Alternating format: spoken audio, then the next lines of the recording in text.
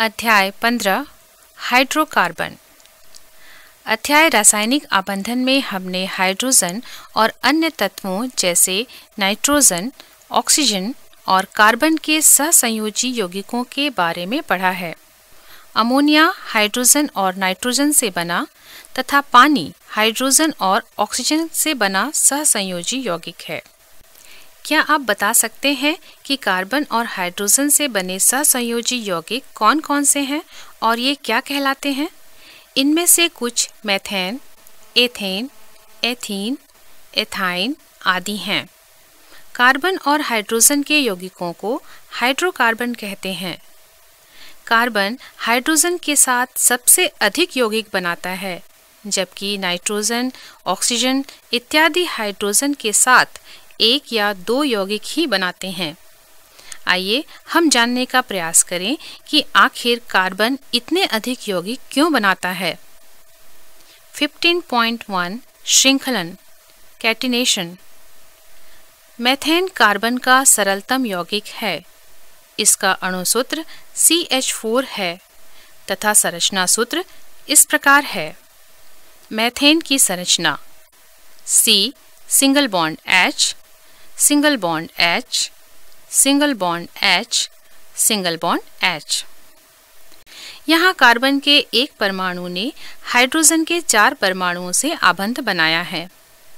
यदि हम मेथेन से हाइड्रोजन का एक परमाणु हटा दें तो हमें CH3 प्राप्त होगा। CH3 को मेथिल समूह कहा जाता है। मेथेन के एक हाइड्रोजन को मेथिल CH3 समूह से प्रतिस्थापित करने पर क्या होगा?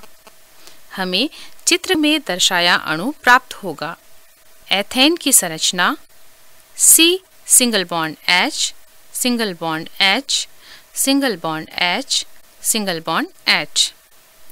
एक हाइड्रोजन परमाणु का मेथिल समूह से प्रतिस्थापन C single bond H, single bond H, single bond H, single bond C, single bond H, single bond H, single bond H।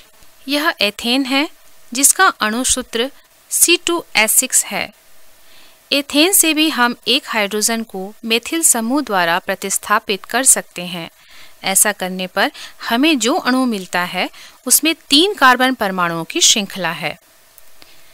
3 carbon परमाणुओं वाली श्रृंखला C single bond H, single bond H, single bond H, single bond C, single bond H, single bond H, single bond C, single bond H, single bond H, single bond H।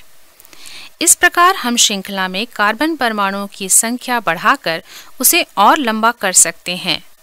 तत्वों का यह गुण जिसके द्वारा उसके परमाणु आपस में आबंध बनाकर लंबी श्रृंखला बनाते हैं, श्रृंखलन कहलाता है।